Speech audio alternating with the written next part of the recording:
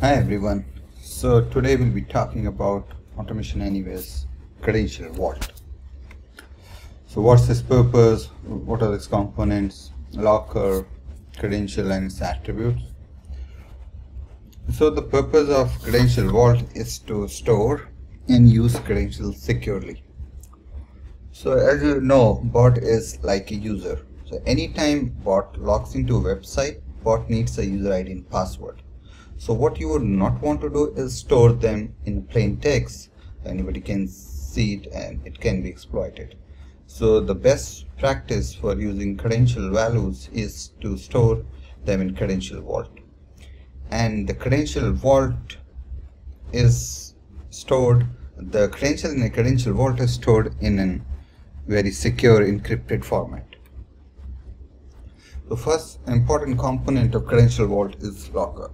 So think of it, Locker, as a security mechanism to give control to credentials. So it can be a group of users or role who can access those lockers, and there are different roles for that, like owners, manager, participants. But our main focus is consumer. The consumer is the bot runner who would use those credentials. So when the bot runs, this is the role which will be checked to make sure bot can use them and bot can run based on those credentials. The other component is the credential and its attribute. So typically it is a username, password, which can have other values like URL, etc. So when we'll go to the code part, you'll see it can be standard or it can be user defined, and you can mask it or not mask it depending on your needs. When mask it, nobody can see it. When it's standard, anybody can read it. It's like a plain text. And the important part is user defined. So user defined means that when you have multiple bot runners and you want to make sure that every bot runner uses its own credential attribute, for example password or username, not use the same one across multiple bot runners. So that's a useful feature to use when you want to differentiate which bot runner logged into the website. Okay, so let's go to the control room and create a locker, create a credential, and then create attributes, and then finally we'll create a bot that will use those attributes. Now I need to go to manage, and there is a link for credentials. You click on that. There are multiple tabs. So I'll firstly create a locker. I'll click on create a locker. Let's name it sample locker. Then let's go to the, as I mentioned earlier, owners by default will be who is creating locker, and they typically have all the functionality. They can also add or remove other owners. And then there are managers who have all the permission that owner have, except they cannot add or remove owners or managers.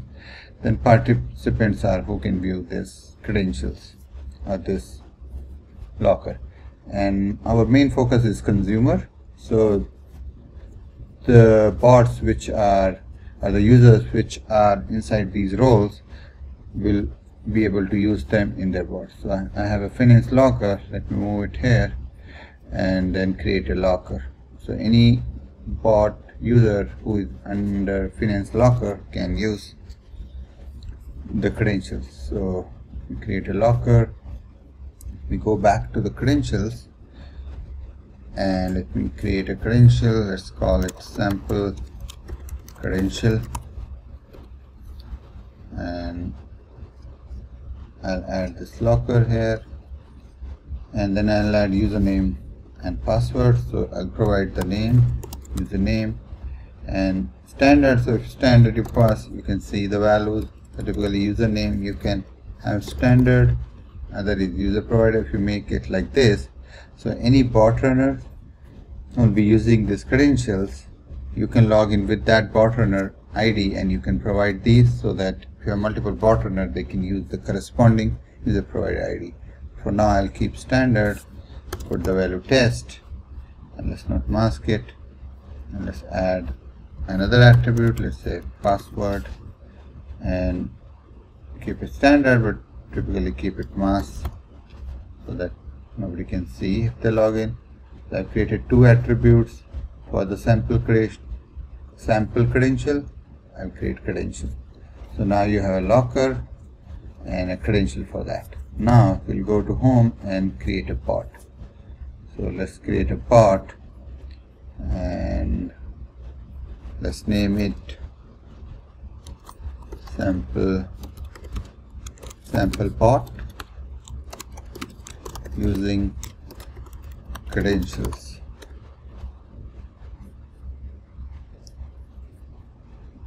So let's use a sample website. Let me open the website URL. This is the website. It has two fields, username and password. Move it away and let me go back to the pod. So firstly I'll capture those username and ID input text control.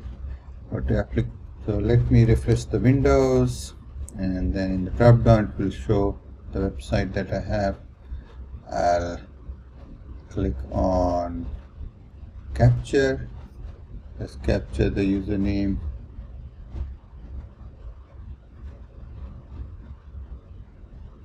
Capture that. Now click on set text, and here I will select credentials, select pick. You see now the locker is populated, sample locker. If I click here, sample credentials, you can select username, confirm. So this, I'll do another drag for record capture. Application is already there, like that. I'll click on capture objects. I'll capture the password field. So after the password field is captured, I'll say I need to set text. Again, similar thing. What I'll do is I'll pick the credentials, sample locker credential, the sample credential value, attribute is password, confirm. I'll save it, and then drag one more, click on application, and let's capture the button for the login, and the action would be click. Save it. I will run the pod now. It's deploying to computer, and let's see if it's able to get credentials from the credential vault. So you see login is putting username, password, and successfully submitted it. So as you have seen, we have not provided any credential values in plain text here. We are mapping it through Credential Vault. So it's a secure way to connect to Credential Vault, and it is not exposed to anyone. I hope this helped you. Thanks a lot. Bye-bye.